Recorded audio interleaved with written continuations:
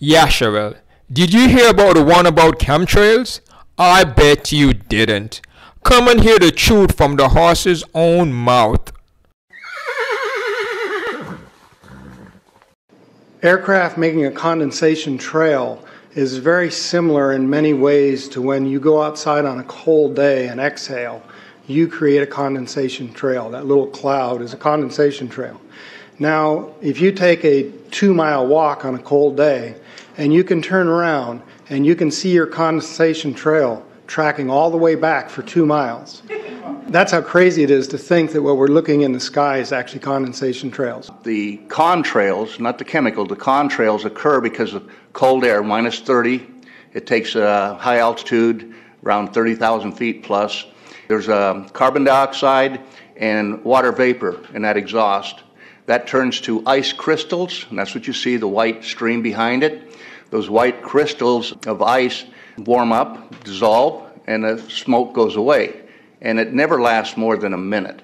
What we're seeing now, and I first could not believe it, and I started looking at the skies, and these are not normal. They're not natural. There's something going on. I don't know who it is or why they're doing it.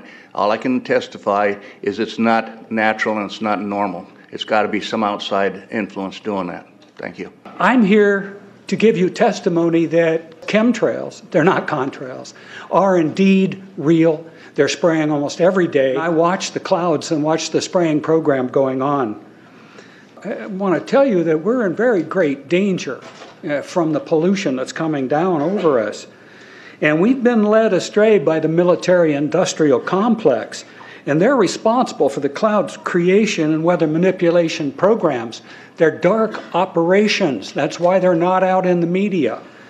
I look around and I see people are starting to look up and see this. Many times I've spoken about chemtrails, and I get this blank look on my face. What are you talking about? I'm saying, look up. As a pilot, before I fly, I look up. And so, boy, they're really out there working. When you look up at the sun and you see a white haze, that is aluminum floating in the air right now, and it's coming from the aircraft. There's a huge amount of aluminum being found because these sprays have aluminum, strontium, barium, manganese. And there's a lot of argument that aluminum is very common to be found. But aluminum is only common in a bonded form. It's not common in a free form, and we're finding high rates of free aluminum in the soil, which is not natural. The metal compounds that are being used are environmentally dangerous. We need to be monitoring them. We need to be testing them. Okay, these previous guys, I've watched exactly what they do, and yes, they are correct. I've seen exactly the same stuff, so ditto marks on those. You want some figures? Okay, latest water test, tested the rain. 13,100 micrograms per liter of aluminum in the rain in 2013. Normally, it should be 0. So 13,100 is pretty damn much, folks. It used to be 0, then it was 100s in the 2000s, and then since 2010, it's into the 1,000s and the latest 13,100. In the snow on Mount Shasta, pristine Mount Shasta, 61,000 micrograms per liter, 4 times the amount that is found in the soil up there. Where in the hell is this stuff coming from if it's not coming from the soil? We have clouds in the sky we've never seen before. Almost every day I'm seeing clouds I've never seen before. And NASA has been even named a few of these new clouds. It's really interesting, but NASA is a corporation. I want you to know that. NASA has also conducted a research program in what they call metallized fuels. We're actually putting aluminum oxide right in the fuel because it has 2 atoms of aluminum and 3 atoms of oxygen. So during the combustion process, it releases all that oxygen and dramatically increases efficiency, but it leaves the aluminum in the air. We got things coming from sky down, and it's a huge, huge problem. Because as it comes down, what happens is a couple of things. Is that it actually is in our air, we breathe it. And as we breathe it, it's actually going to go up to our nostrils, into our brain, easiest access to our brain frontal lobe. The contaminants that have been identified, which already been mentioned, are aluminum. Aluminum is the #1 free radical generator to the brain to cause early apoptosis, which is early death of brain, and it begins to set off the scar tissue, which we call the amygdalin, which is part of the chemical matrix related to Alzheimer's. I'm a neurologist practicing in Reading for 17 years.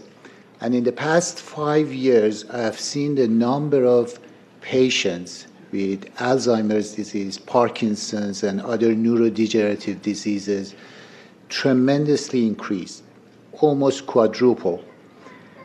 I became interested in chemtrails about 8 years ago when I was in Hawaii, and the Hawaiians are really being very vocal about it. I concur about the increasing number of Alzheimer's. They have been able to take the aluminum and micronize it, which means it'll stay up longer. But it also means, and I don't know if any of you have noticed a metallic taste in your mouth when they're spraying, but you inhale that, it goes up through your cribriform plate and through your sinuses and into the brain. As you heard, to spray nanoparticles, very small particles. These nanoparticles, they basically trigger a programmed cell death in the brain, and that is the ultimate path we see in Alzheimer's. That's problem number one, because when we look at the Alzheimer issue, we say those are the old. The real problem is, and the real scare I have, is as I am a father of 2, I am a grandfather of 3. So the drama is our children. ADD started in the 70s. Autism was not on the radar. There was no documents, there was no information. It was 1 in 100,000 children. Today, what we have is 1 in 48 boys. I was part of the early group that was looking for aluminum in ADD and ADHD.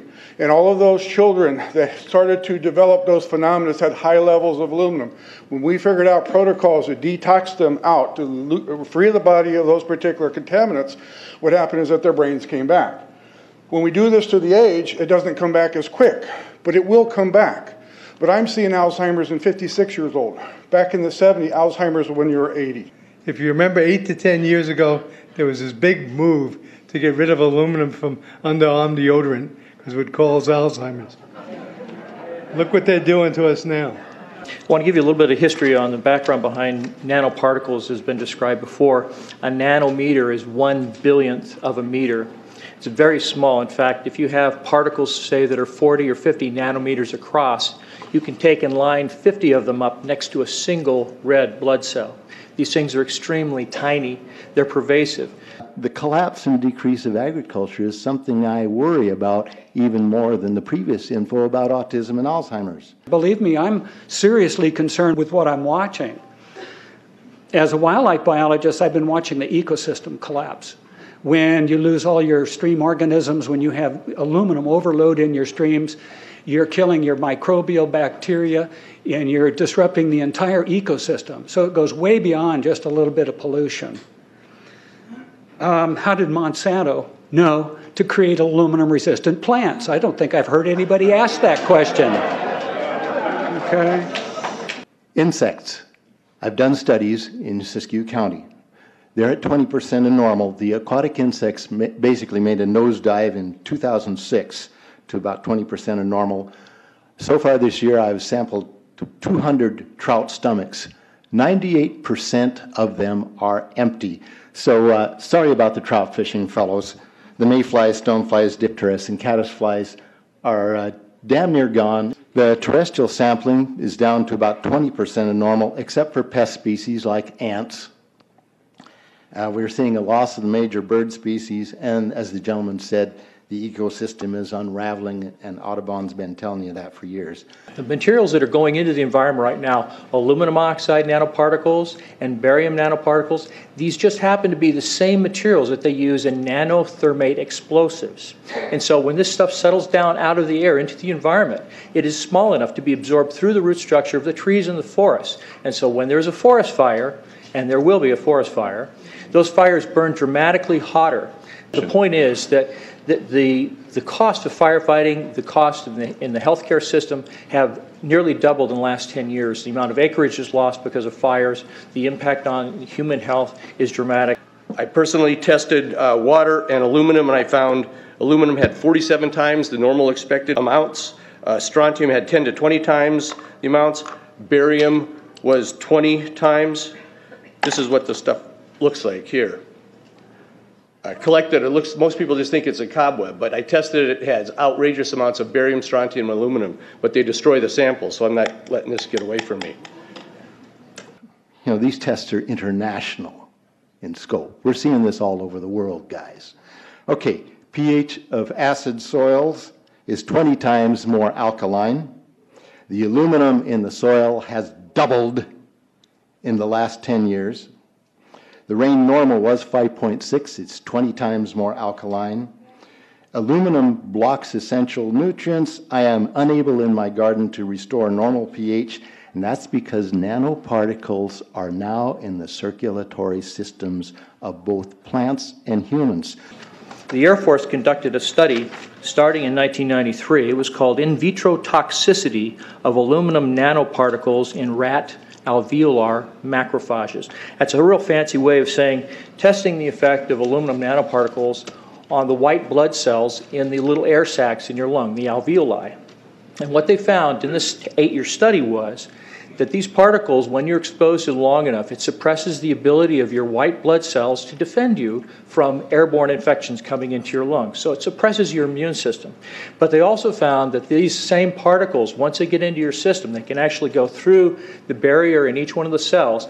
They get inside the cells, and these particles can actually suppress the ability of mitochondria, which are in the cells that help to gobble up toxins and things that would be harmful to the nucleus and the reproduction process of the cells in your body. These processes are suppressed, and so essentially by breathing this material in, your immune system is dramatically suppressed. I wrote to the federal government because Air Force wrote a book, and on the first page of the book they said, we're going to control the weather by the year 2025. I asked them, what are they doing spraying these chemicals on the public? I said, there's violation of United States Code 50 USC 1520, which prohibits the American government from experimenting on the U.S. citizens with chemical agents. I said that law also requires who's ever experimenting, when the federal government does it, that they have to report to Congress within 30 days. They wrote back, they said they don't know what I'm talking about. We have enough evidence that there's a spraying going all over the place. We were warned about the takeover of our freedoms by the military-industrial complex by both Eisenhower and Kennedy. They're gaining traction on us, folks. We are in trouble more than just a spraying program. All I can say is it's about time we get up in arms about this, because it is affecting our health. It's high time that we as citizens of this great country take action.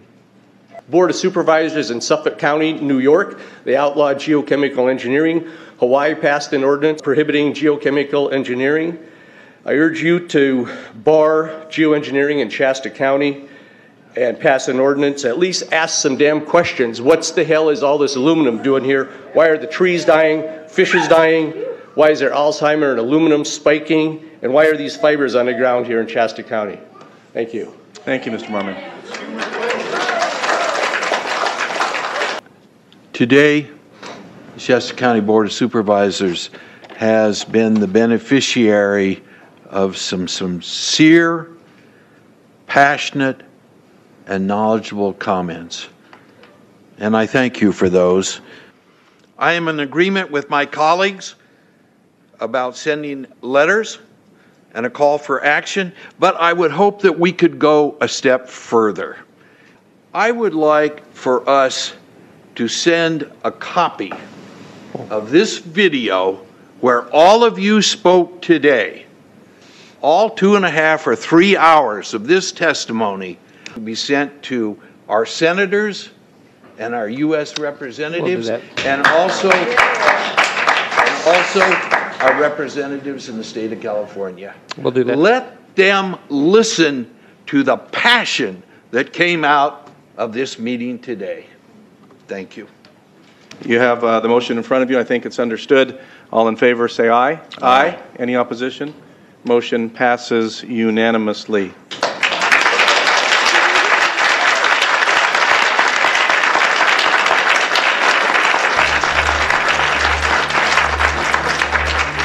It wouldn't surprise me at all if the response is one that exceeds far the boundaries of Shasta County in terms of the platform that is offered, as evidenced by those who attended today from around the world. That's very impressive.